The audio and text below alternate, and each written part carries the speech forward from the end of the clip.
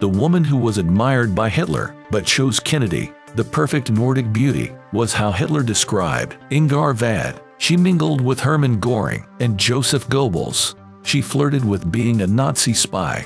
She even had an affair with JFK. The FBI kept tabs on the couple.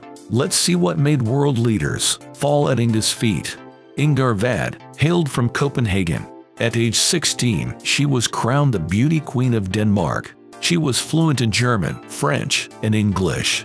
Inga switched to Danish, only to hide what she was saying. She studied piano playing and journalism. At 17, she married Egyptian diplomat Kamal Abdel Nabi. The marriage broke down after 2 years. Then Inga landed a job for a top Danish paper. She was a stunning beauty with big blue eyes. This made her a popular high society figure. She repeatedly traveled to Germany. She mingled with high-ranking Nazi officials. Inga was the first to report that Hermann Göring was to marry Emmy Sonnemann. She attended the wedding in 1935. She captivated not only Göring, but also Goebbels. They'd often chat about food and hobbies. Eventually, Inga scored an interview with Hitler. It was the first of several. Inga penned a flattering profile of the dictator. The eyes, showing a kind heart, stare right at you. They sparkle with force. Hitler was taken with the young reporter as well. He gave Inga an autographed picture of himself. To Inga Arvad, in friendly memory. He wrote. Hitler also invited her to his box at the 1936 Olympics.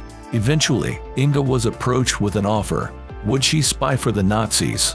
She knew refusal was not an option.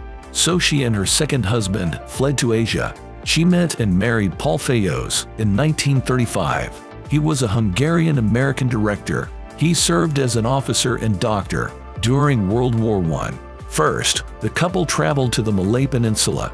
In 1940, they moved to the U.S. The couple were friends with Axel Wenner-Gren.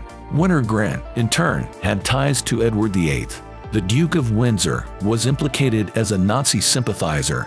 Inga's own past Nazi connections soon came to light. The FBI started spying on her. They were convinced she was a German spy. Meanwhile, Inga started dating none other than JFK. Everyone thought it was a short-term fling. Jack's got a lot to learn, and I'll be happy to teach him, Inga said, but the affair soon became serious. JFK called his partner, Inga Binga. They knew they were being wiretapped. In the transcripts, they addressed whoever is listening. They even considered getting married. Kennedy asked a priest if Inga could annul her marriages, but the FBI believed she was using him to sneak into the Navy Department.